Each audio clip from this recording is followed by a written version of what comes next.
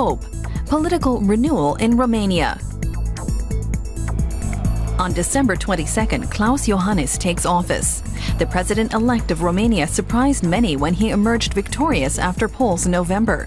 He says one of his biggest priorities is tackling corruption. Iohannis belongs to Romania's German-speaking minority. That may be an advantage as he seeks to carry out his agenda.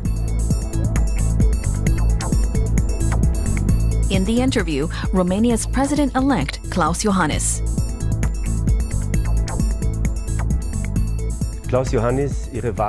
Your election to the office of president was a big surprise for many.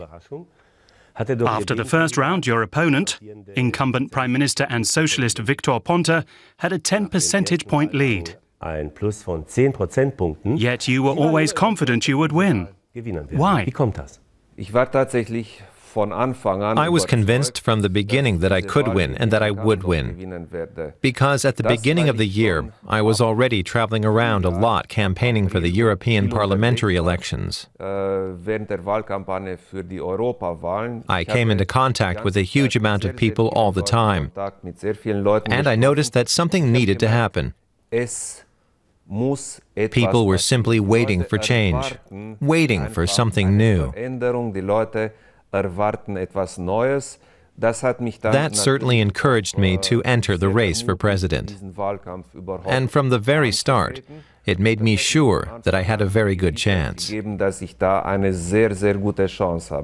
There certainly was a chance. In the runoff poll, you won by 9 percentage points, which surprised your opponent. What was the reaction from his Social Democratic Party after your victory? Admittedly, it was very surprising for a lot of people. Between the first and the second rounds of polling, few people believed that I could win. There was a big gap in the first round. My opponent led by 10%. People on my team were really quite worried. Personally, I was optimistic. The end result showed that my optimism was well-grounded. My opponent and the opposing parties simply weren't ready for the result. It took them completely by surprise. It knocked them off balance. Das hat sie völlig überrascht und auch völlig aus dem Gleichgewicht geworfen. Your campaign slogan was simple and clear. You called for a Romania of thoroughness and a Romania of work well done. I'm sure you have a list of priorities. Can you share some of them with us? Yes, that was my campaign slogan. Of course, it sounds very good in Romanian. When you translate it, it doesn't have the same impact. But the core message is something like this: things should be done fairly and properly.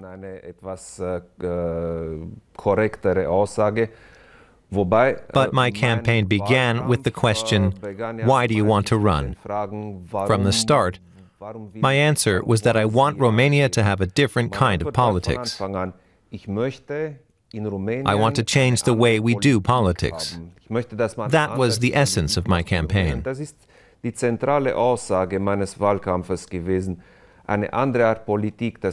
By a different kind of politics, I mean less show, less pointless talk, and more solutions.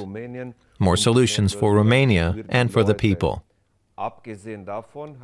Aside from that, I plan to be a different kind of president to the ones we've had in the past.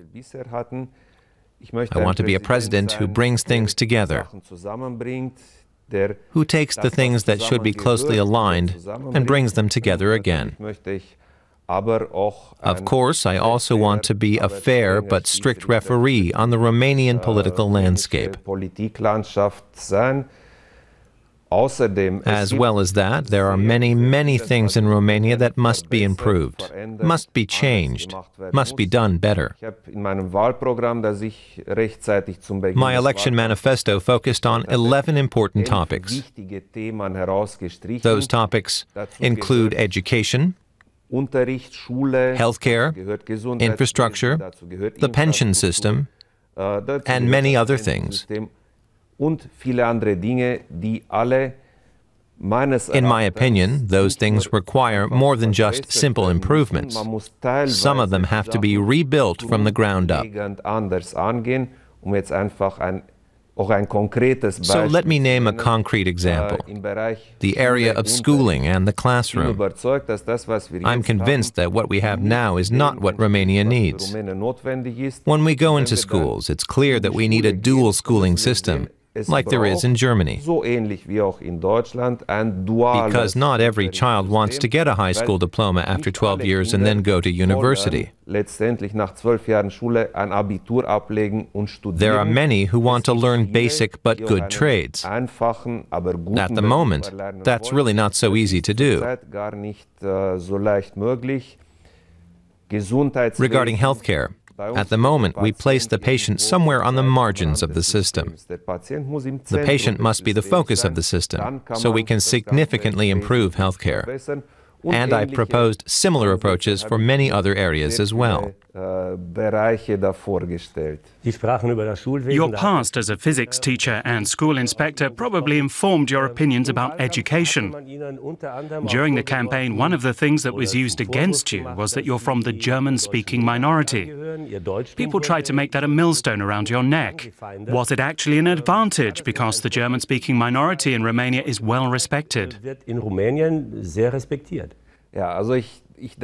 Yes, I think my opponent thought he could easily attack me with that. I don't think my belonging to the German minority was a disadvantage. But whether or not it was an advantage, and to what extent it helped, we'll have to wait and see. I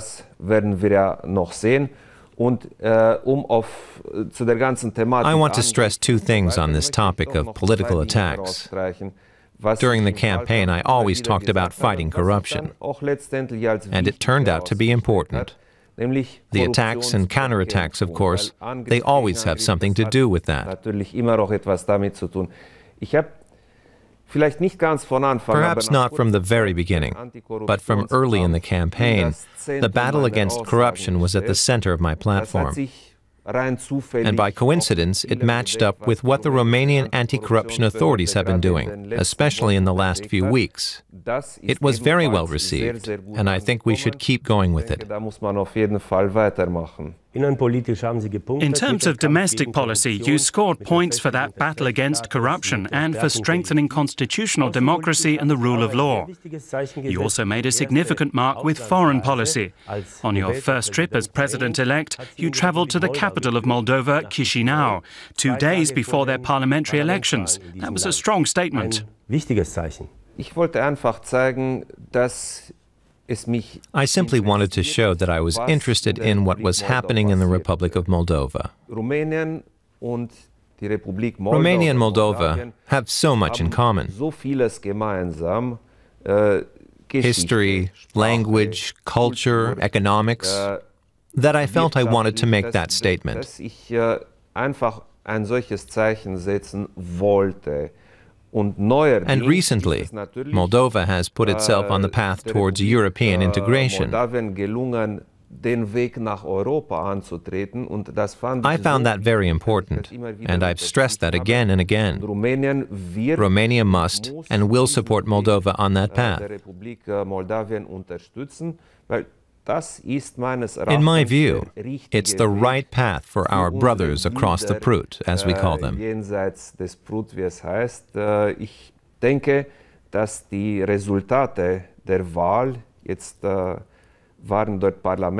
I think that the result in the recent parliamentary elections show that the citizens of Moldova understand that the path towards Europe is better than the other path. It's an important statement also because of the crisis in Ukraine. Romania is a NATO and an EU member. How are you handling the crisis? Especially given the fact that in Moldova there are fears it could spread into the breakaway region of Transnistria.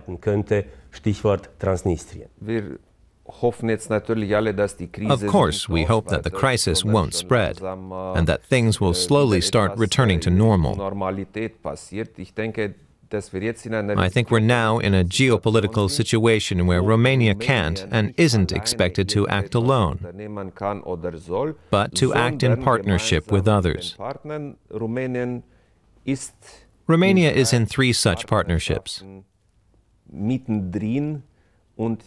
They guarantee Romania's security in this extremely exposed region, and they provide us with a practical approach to solving the Ukraine crisis.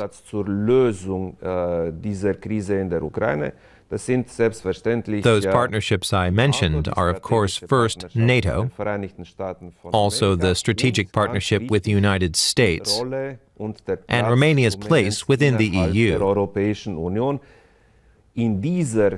I think that in this situation, individual actions are not useful and not needed. It's better to approach problems together with our partners until such time that we can hopefully put this crisis behind us and all be part of a region where international agreements are adhered to. To finish, Mr. Iohannis, let's return to the German-speaking minority in Romania. You're what's called a Transylvanian Saxon. How important is that for bilateral ties between Romania and Germany? I'm not sure if my belonging to the Transylvanian Saxon community is important or not. But the main thing is that I know a great deal of German politicians, some of them very well. As mayor of Hermannstadt, and a few years ago as the chairman of the Democratic Forum of Germans in Romania, I nurtured contacts. I still have these contacts, and I want to use them for the good of Romania, to improve and deepen ties between Germany and Romania. Klaus Iohannis, thank you. Danke.